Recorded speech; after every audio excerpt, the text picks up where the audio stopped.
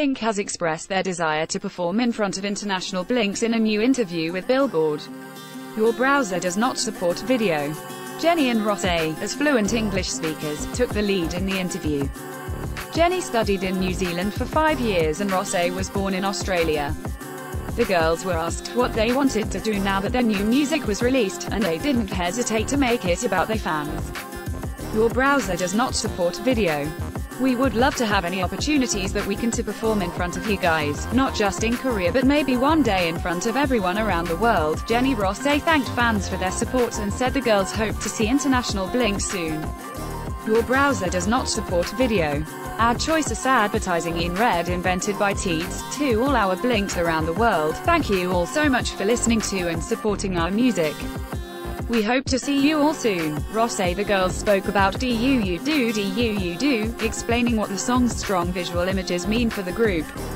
Your browser does not support video. This time round we're going for a much stronger look, which I think is portrayed mostly in the music video.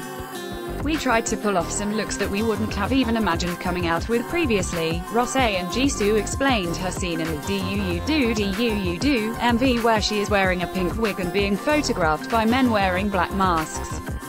Your browser does not support video. Fans are super proud of the girls' achievements and can't deal with Rosé and Jennie's cute accents. OMG. Rosé's English is so adorable.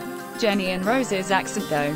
I feel so blessed for this English interview. The questions were really nice and above all the girls looked so happy and relaxed. It really made me happy. Although some fans are wondering why Lisa didn't speak much English throughout the interview.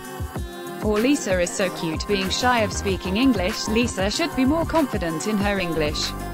She speaks it so well, but she always says away halfway. Even Jennie has told her before to stop doubting that she sounds really good. Watch the full clip here. Yua was invited to Korea's Blue House to meet with the First Lady.